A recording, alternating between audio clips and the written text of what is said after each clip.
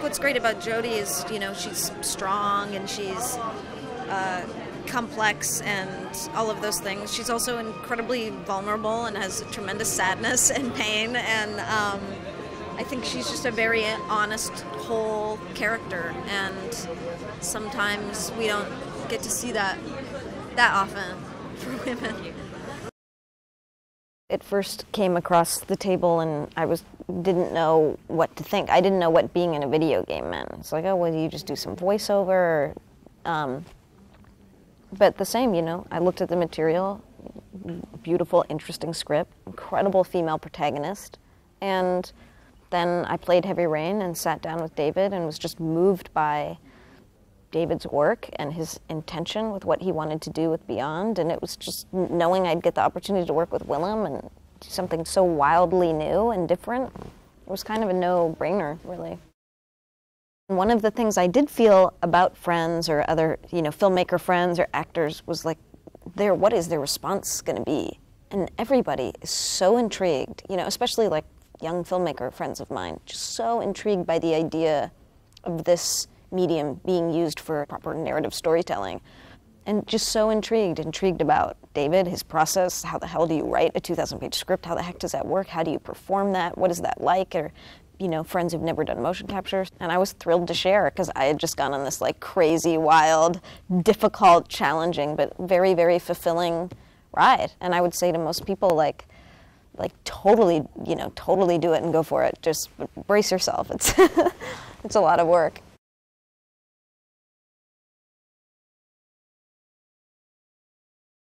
Can you tell us a little bit about what kind of grabbed your interest about the character of Nathan?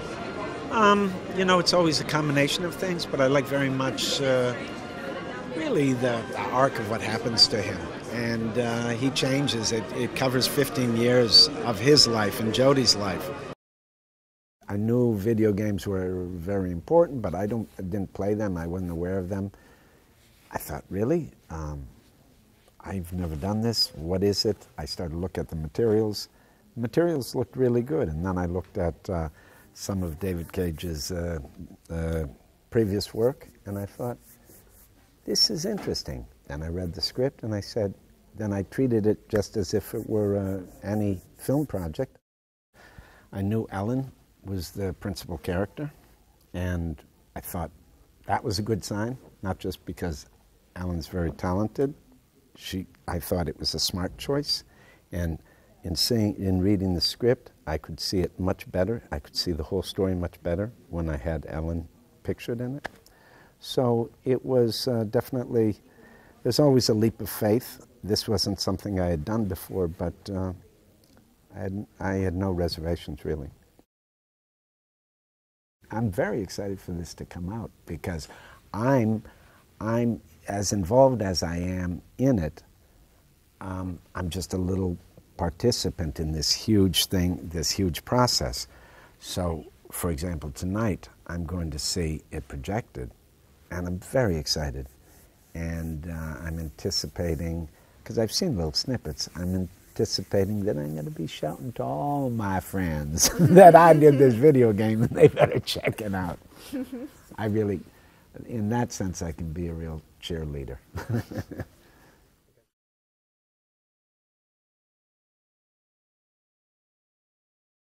The mocap suit is not the most flattering. You can't really hide anything in the mocap suit. So that challenge is there. After that, once you get over that, it takes about a few hours to get used to looking at somebody with 90 dots on their face and this funny suit, and you can touch them, but you got to be careful of the dots everywhere. And after a few hours of that, you really get into just acting and reacting, and at its purest kid-like, childlike form. You just got to pretend and imagine that everything around you, whatever David says is real, and that's so much. That's why you do it. That's why you want to become an actor, because you think you can sell any situation at any time to anybody, and hopefully we do.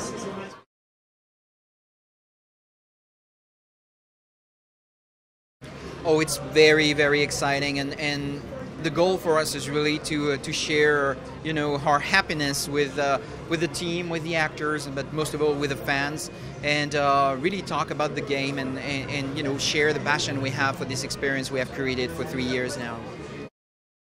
The most important thing for me was really to find actors who would be perfect in the role. I had written these parts, and it was so important. Ellen's part was absolutely key. I needed to find an actress who would feel at the same time like she has this energy inside and this will to fight, and at the same time would feel more fragile and vulnerable in many ways. And I knew that Ellen could do it. And also there were many challenges in the part. She had to be this character through 15 years of her life and really be a convincing young teenager, a convincing young adult, convincing, you know, woman.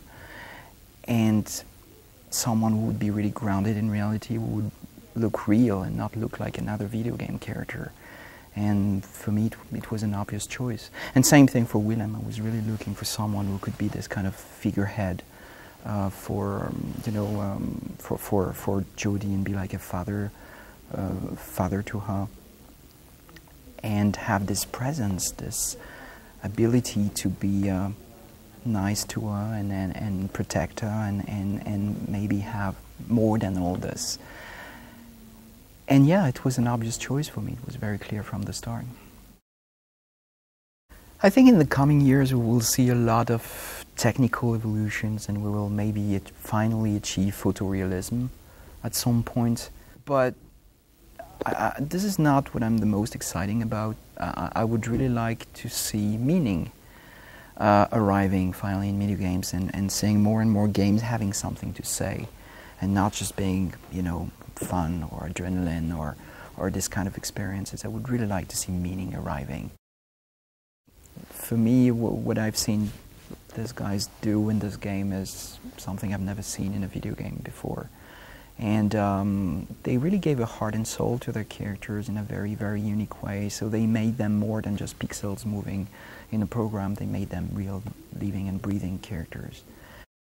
I'm also glad because we managed to develop the technology that will allow this talent to come across from set to the game. And I think what I was the most surprised with when I saw the first shots in the game was what we could get through the eyes of the actors. Because, you know, in the past, many actors in games look like dead fish because their eyes were just dead. And in this case, there are many, many, many moments where, for example, you just look at Ellen and she's just listening to someone talking. You just look into her eyes, and you can tell what she thinks and how she feels.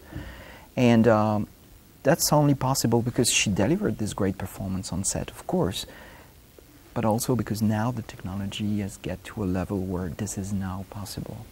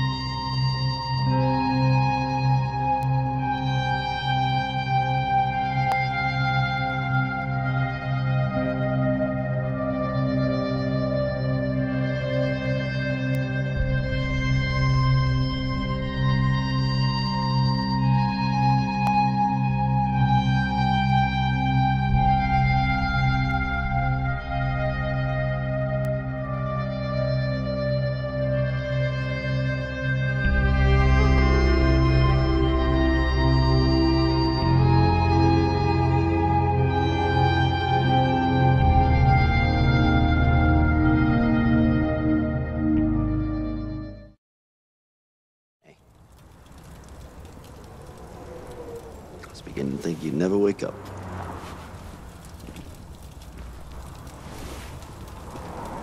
Where am I? You're in my place, kid. Not very luxurious, but quiet. Do you hear me? I give up!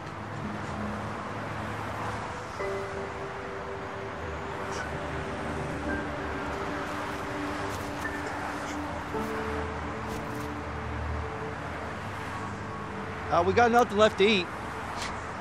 Got to do something about it.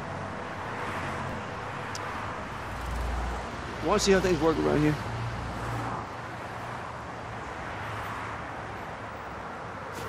Sure.